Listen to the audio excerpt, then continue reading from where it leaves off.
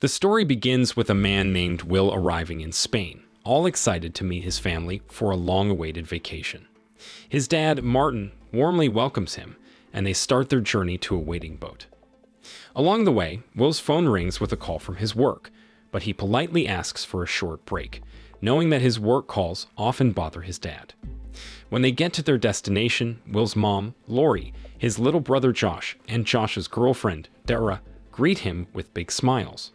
The whole family is super happy because they are looking forward to having a special dinner together. As they sit around the table, the two brothers talk about their childhood, where they moved a lot because of their dad's job. Lori is really glad to have her family all together, and they make a heartfelt toast to start their evening. However, the mood takes a playful turn when Josh brings up a funny incident from Will's past, making everyone burst into laughter.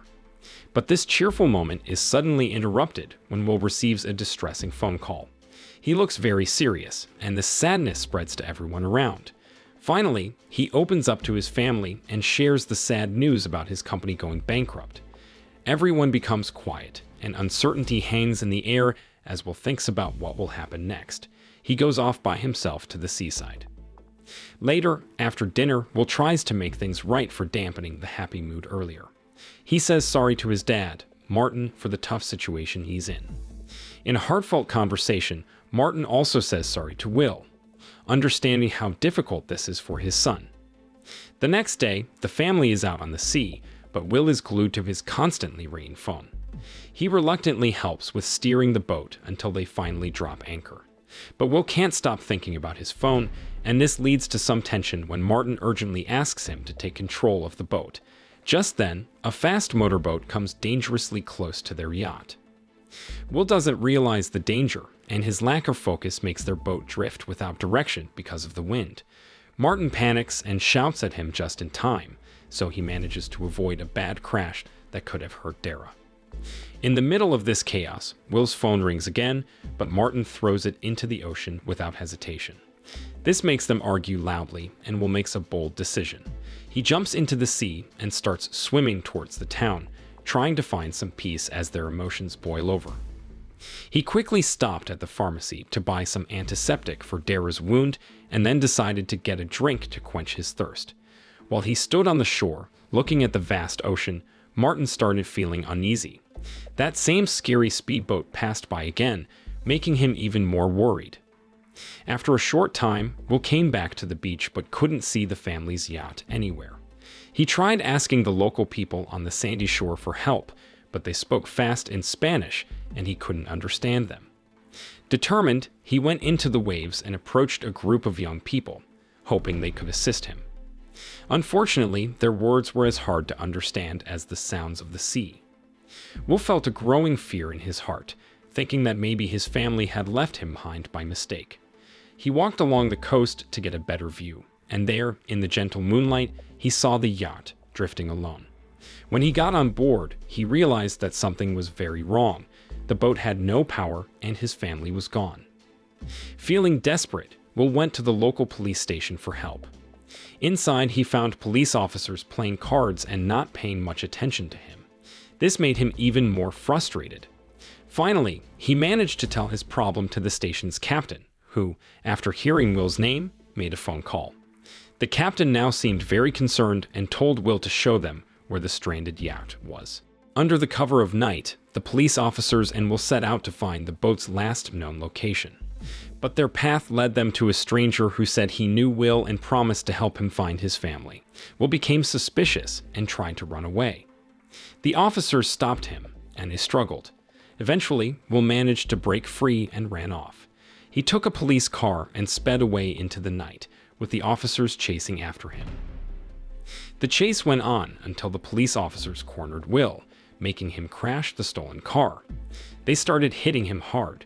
Just when it seemed like there was no hope, Martin, Will's dad, suddenly appeared and quickly defeated the attackers, saving his son. With Martin's support, Will got up, feeling shaken but grateful to be alive. He urgently asked Martin where Josh and his mom were, but Martin didn't have any answers.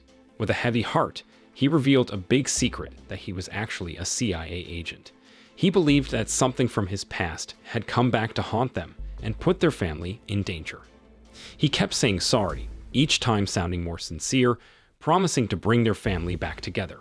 In a quiet voice, he got a call on his cell phone, a message from his secret contact in the CIA, telling him to meet secretly. Martin didn't share many details, but took Will to one of his safe houses, a place where they could hide from the trouble that was brewing. As time went by, Martin told Will to drive him to a meeting spot where their team leader, Kerak, was waiting. Little did they know, there was a quiet sniper getting ready with a rifle at that meeting point. Will and Martin got to the place, and Martin told his son to stay in the car. But before he left, he shared his feelings, telling Will how proud he was of the wonderful son he had become. Martin went over to Kerak, feeling suspicious and wondering if she had planned this dangerous situation. The truth came out as Martin explained that the guys they took the briefcase from had kidnapped his family and were threatening to harm them if they didn't return the briefcase within 24 hours. Kerak, however, said that the briefcase had disappeared, leaving Martin looking for a solution. As Martin walked back to the car with a heavy heart, suddenly a sniper shot him, and he didn't survive. Will, overwhelmed with shock and sadness, crawled over to his fallen father, tears pouring from his eyes. The ruthless sniper, Gorman, saw another chance and aimed his gun at Will. But Will managed to grab hold of Martin's gun and ringing cell phone just in time. Driven by desperation, he ran away before Gorman and his men could get closer. As he ran for his life, Will ran into a police officer, but the officer, seeing Will with a weapon, pointed his gun at him, ready to make an arrest. But before things got worse, Gorman acted quickly and shot the policeman. In response, Will shot at Gorman, but then more police officers arrived. Will ran away again, sprinting desperately until he reached a tall fence. With his last bit of strength, he jumped over it and found safety in a nearby park. As Will ran through the streets, a police officer on a horse saw him and started chasing him. In a surprising twist of events, Will was able to run faster than the big horse, barely escaping getting caught. He found a safe place in a public restroom, trying to catch his breath and understand everything that had just happened. After he calmed down, Will went back into the busy streets. He tried to hide his identity by putting on a hat and sunglasses he took from somewhere. Then he decided to get rid of the gun. He cleverly arranged to get himself arrested at the U.S. Embassy. Inside the embassy, Will told an official about his father's tragic death and the dangerous situation his family was in. But the official didn't believe him and suggested he get a lawyer instead. While they were talking, the official's phone rang, hinting at a conversation related to Will. Feeling discouraged, Will left the embassy, and there he saw Kerak waiting in her car. She said she was a friend of Martin and seemed to know a lot about Will, even though he was young. Although he was hesitant, Will eventually gave in to her convincing words because she promised to help save his family. As the car started moving, Kerak started asking questions about Martin's connections to the mysterious briefcase.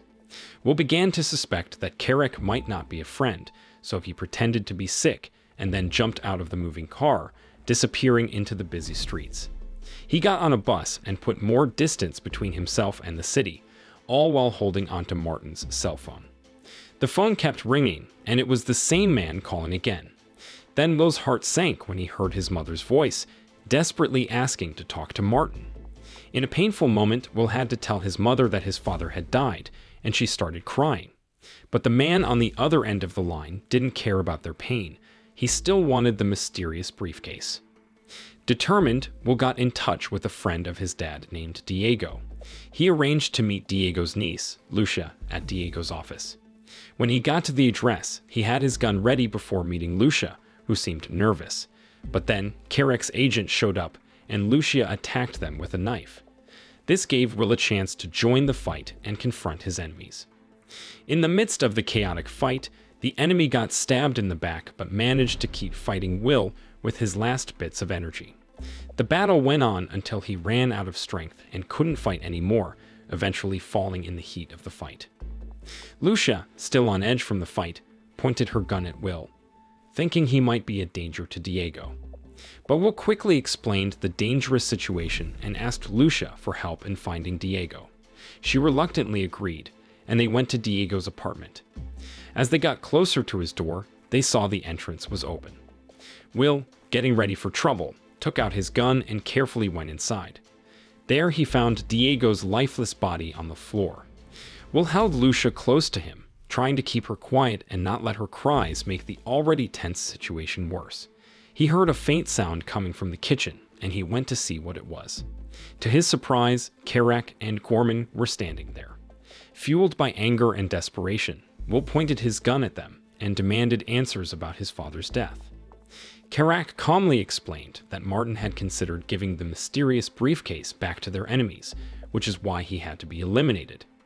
Kerak offered to help Will find his family, but there was a condition. She wanted to know about Martin's other connections related to the valuable briefcase. Out of nowhere, Lucia burst into the room, firing her gun and starting a chaotic gunfight. Will and Lucia ran away to escape the shooting, with Kerak and Gorman right behind them. They ended up on the rooftop, where they realized there was no way down. In a brave move, Will came up with a plan. He tied a rope around Lucia and started lowering her down, but Gorman shot him in the shoulder. Lucia found safety with a stranger who helped her, while Will held onto the rope in pain, narrowly avoiding the bullets and eventually falling to the ground, hurt. Lucia got on her bike, and they fled again. Will's condition was getting worse, but they couldn't stop. Kerak caught up with them, causing a big crash. Just as Kerak was about to take a deadly shot, a fortunate group of people blocked her view, giving Lucia and Will another chance to escape. Lucia took Will to a nightclub where she asked a friend with medical skills for help. At first, her friend was hesitant, but Lucia begged, and eventually, her friend agreed and got others to help. They checked Will's wound but didn't find a bullet. So, they had to use a drastic measure to stop the bleeding, which made Will pass out. After several painful hours, Will woke up, still in a lot of pain. While Lucia was looking through his phone, she found a picture of Martin. She was shocked when Will confirmed that Martin had died. Then Lucia revealed that she knew Martin too, but by a different name, Tom. Martin was not only her father but also Will's half-brother. They both got on a train to go to the place where the briefcase exchange was supposed to happen. Will was still trying to process the fact that Martin had a secret life. He decided to go alone, and Lucia understood. She told him she would be waiting at the nightclub, ready to help if he needed it. They said goodbye, and Will set off on his own. When Will arrived at the location, he looked around carefully to see if he could find their contact. A mysterious man suddenly appeared beside him and told him to act normal and follow him. Will was cautious but did as he was told, following the man to a car and sitting in the front seat. He was anxious to get information about his family and kept asking questions, but the man reacted quickly and violently. He grabbed Will's neck and choked him until he passed out. When Will woke up, he was tied to a chair, and he was getting punched repeatedly as he tried desperately to convince his captors that Martin was dead. To his surprise, the leader, Zahir, revealed himself as a crazy agent. It turned out that the mysterious briefcase was part of a complicated plan to expose a corrupt CIA agent. Martin and the CIA had fired their undercover agent and taken the briefcase as part of this plot. Will told Zahir that Martin had become a victim of the CIA and Kerak's schemes. They were trying to erase all evidence and witnesses to their complicated, deceitful plans. Zahir then revealed the painful reality that Will's family was still held captive, and their safety depended on the fact that they were hostages. Zahir was determined to confront Kerak and save Will's family. He insisted that Will should lure Kerak out into the open before the secret briefcase sale, and he threatened to hand over Will's family to the CIA if he failed. Once again, Will was overpowered, choked, and thrown out of the car, along with a gun, just outside the city. He went back to Lucia's welcoming club, where they were happy to see each other again. They joined forces and planned a strategy to get Kerak to come out into the open. While they quietly discussed their plan, the club owner, who was loyal to Diego, heard them and offered to help. Lucia came up with a clever idea. She used her card to pay for drinks and leave a digital trail, hoping Kerak would fall into their trap. In just a few minutes, Gorman showed up at the club. But the smart store owner and his friends quickly recognized him, and a fierce fight broke out. Gorman was a skilled fighter, but they finally managed to subdue him after using a taser. They took Gorman to the club's basement and started a harsh interrogation. Will wanted to know where the briefcase was and when the secret exchange would happen, but Gorman stayed silent. Angry, Will attacked Gorman brutally and ordered the men to punish him more. Will planned for Gorman to seem like he escaped, hoping it would lead them to Kerouac. Lucia was behind the wheel of a waiting car as they watched Gorman somehow free himself and escape. Gorman took another car and sped away, with Will chasing after him. Gorman went down an alley where he met up with Kerouac, and they started their escape, all while Will kept a close eye on them. They led him to an underground parking area, and Will told Lucia to stay in the car while he followed them further. Will watched from a distance as Kerouac talked to the potential buyers in the dimly lit parking lot. But suddenly, everything turned chaotic when Zahir and his group arrived, telling Will to back off and surrender. Will shouted, demanding to know where his captive family was. The noise reached Kerouac, and she killed the buyers. All hell broke loose as the crazy agents started shooting, causing a wild shootout. Amidst all the chaos, Gorman saw his chance and grabbed the mysterious briefcase, then jumped into a waiting car. Will, determined to get it back, chased after him on foot. He caught up with Gorman, and they had a fierce fight over the valuable item. In the middle of their struggle, a Mossad agent stepped in and shot Gorman. Lucia, in her car, crashed into Gorman's car, causing a violent collision. Gorman, badly injured, mentioned how surprised he was that Will would be the one to end his life. Kerouac arrived in her car and rushed toward the abandoned briefcase on the ground. She started shooting at Will, forcing him to find cover. Then she grabbed the case and escaped. With Gorman dead nearby, Kerouac scolded Will, calling him an amateur, before speeding away. Will and Lucia started chasing her relentlessly, but Kerouac knew they were after her, and a high-speed chase began. Kerouac tried to escape by driving through a park, but Will was determined to catch her. He got closer, so Kerouac started shooting at him. Will didn't give up, but he backed off for a moment. Kerouac thought she had lost them, but then she got stuck in traffic. What she didn't know was that Will had spotted her. He drove straight at her, causing a big crash into a nearby store.